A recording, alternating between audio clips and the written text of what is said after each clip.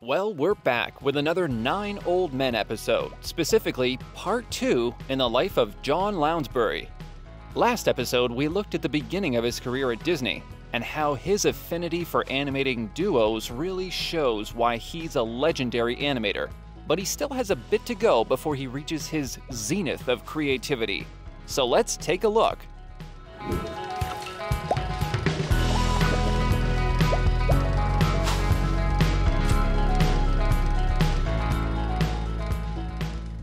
Before we start, don't forget to check out our Discord, our coffee page, and like, subscribe, comment, hit the bell, all the things. It really helps us out. When last we left John, he had just finished animating Brer Bear and Fox in the Song of the South.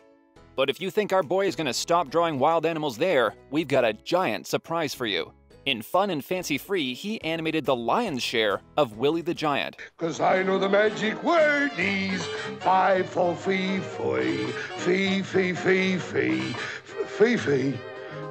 I don't know no fee fee. The giant's expressions are solid and show the thoughts going through his head, unlike, say, a corgi. Aww, nothing going on behind those eyes.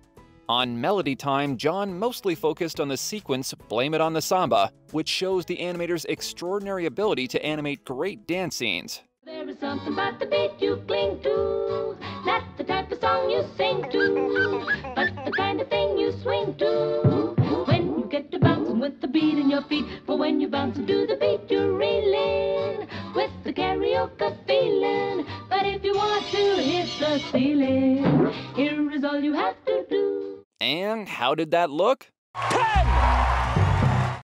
He also contributed a bit to Once Upon a Winter Time, mostly done by Eric Larson, as well as a scene for The Toughest Critter West of the Alamo, Pecos Bill, which was led by Milt Kahl and Ward Kimball.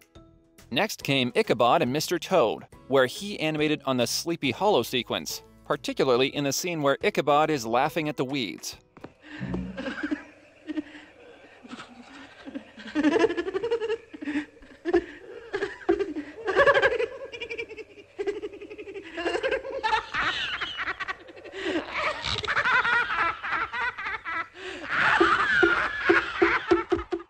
It was Cinderella, Disney's triumphant return to major animated films that had one continuous story that showed the great range and versatility Lounsbery had as an animator and draftsman.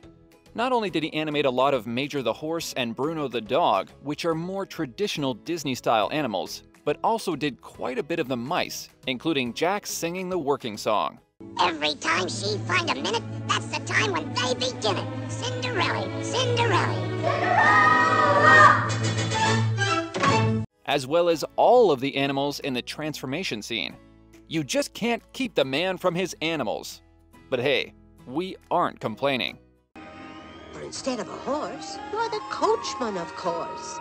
Bippity, boppity, boo. Why, we'll have a coach and 4 when we're through. Just a wave of my stick, and to finish the trick, bippity, boppity, boo. Gracious, what did I do? Sadly, John's contributions and animation in Cinderella had gone almost completely unnoticed and unrecognized by the animation community, as has his work in many other films. Ward Kimball has been given credit for doing almost all of the mice, and even though he did indeed do a lot of the characters, he didn't do as much as has been claimed. John also did a few scenes with Lucifer the Cat, a character which many people have given Kimball sole credit for.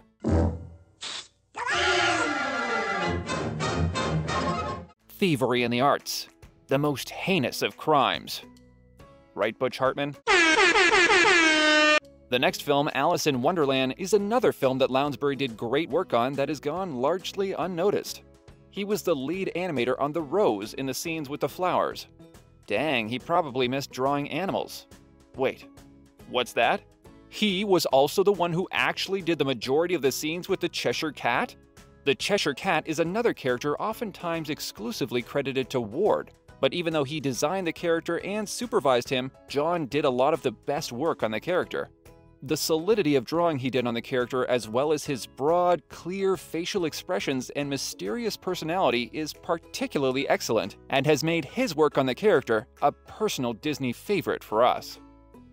On Peter Pan, John Lounsbery did a phenomenal job animating all of George Darling, the strict and temperamental but ultimately loving father of the Darling children, and forever cemented the classic bit. This is my last clip. No. Classic. 3 absolutely must studies for any animator who wants to know a grain of rice about cartoon acting. One is where George is in a stern, strict way talking to Wendy about how she needs to grow up and move out of the nursery. It's high time she had a room of her own. Father, George! What? No! I mean it. Young lady, this is your last night in the nursery. And that's my last word on the matter. Doof! Another is the one where he registers what Wendy is saying when she explains what happened. Now what, Mary? Nana, did you see? You know, I have the strangest feeling that I've seen that ship before. A long time ago. The last is while George is walking down the street with his wife. He goes into huge freakout sessions about Peter Pan. Oh, Peter Pan. Peter Pan? You don't say. Goodness gracious, whatever shall we do? But George... Sound the alarm. Really, Call Scotland Yard. there must have been someone. He seems to be himself scared to death about even the thought of the name Peter Pan. Here, John uses broad acting and exaggerated poses and movements to show the strong emotions of fear George has towards anything related to Peter Pan. It is mwah. It would be the next film, though, where John would show he really could take his animation to the very highest level of excellence and give a performance that is still known as one of the greatest in Disney animation history, and that film is Lady and the Tramp. On Lady, John Lounsbery got a rare opportunity to use all his strengths to the best level. He got to animate the heated argument between the enforcing policeman and the intellectual minding-his-own-business professor in front of the zoo. He's not my dog. Oh, he's not, eh? Go away. Get down. Go on. Why, certainly not, officer. I suppose you'll be telling me next. It was the dog that was whistling, eh? I'm certain I don't know. Oh, so I'm a liar now, am I? Well, you listen to me. Bull the Bulldog, who is locked up in the pound. And most significantly, Tony and Joe, the Italian owner and cook at Tony's Italian restaurant. Lounsbery's animation is flawless, states Andreas Deja. Those were wonderful, broad characters, stated John Pomeroy in awe. So great and Italian-looking you could smell them on the screen. I used to pull out and look at his rough drawings. All I could say was, God, that's the way I want to draw. John not only gives the Italians outstanding caricature and design, but his performance shows a brilliant understanding of personality, character contrast, and character relationship. Humans, the animals of the bipedal world, a John Lounsbery specialty. Tony is a passionate, bold, and romantic leader who makes his strong emotions very clear, while Joe is the more contained cook who does what he is told without hesitation and is very happy-go-lucky. Highlights include the scene where Tony explains the importance of the night and that the canine couple is going to get the best in the house. Here's your buns, Tony. Okay, Bones. Bones! What's the matter for you, Joe? I break your face.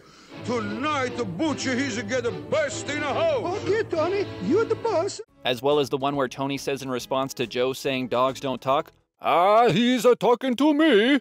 Uh-huh. Okay. Hey, Joe. Butcher, he says he wants 2 spaghetti speciale, heavy on the meatball. Tony, dogs don't talk. He's a-talking to me.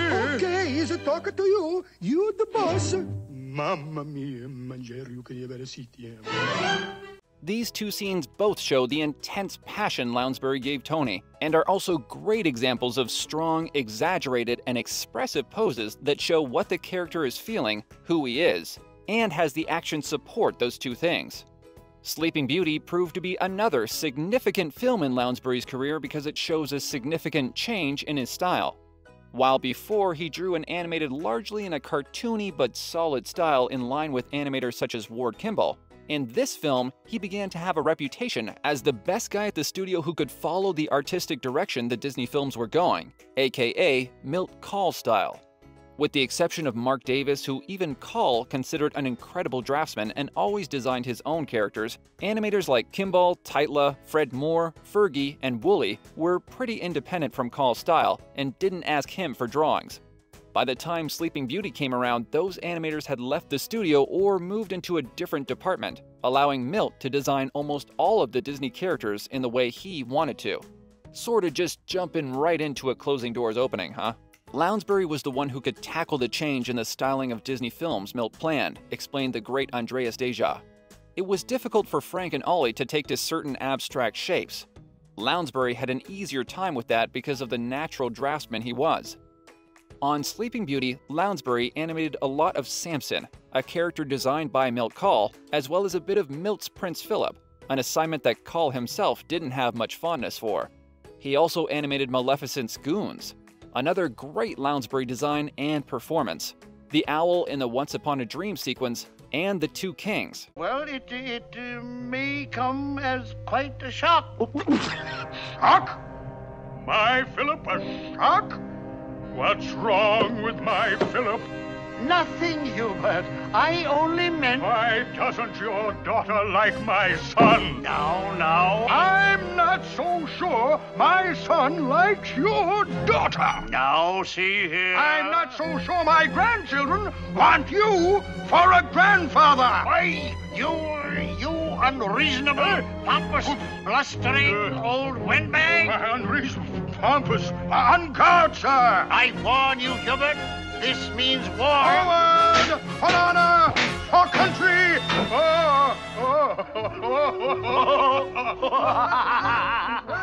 And once again, we have to stop before we finish John's story, which includes some of our favorite work of his. So stay tuned. We'll be here singing while you wait. On this lovely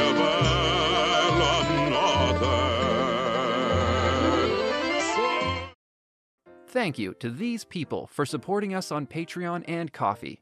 And if you want to make sure this channel sticks around, you can check out our Ko-fi link in the description. Every bit helps. Thank you for watching this episode of Discographies. Click the thumbs up button below if you liked it. And if you want to be notified when the next episode comes out, consider subscribing and hitting the bell. Comment below with characters you would like to see us cover. Further reading and references are linked below. We hope to see you in another Discography.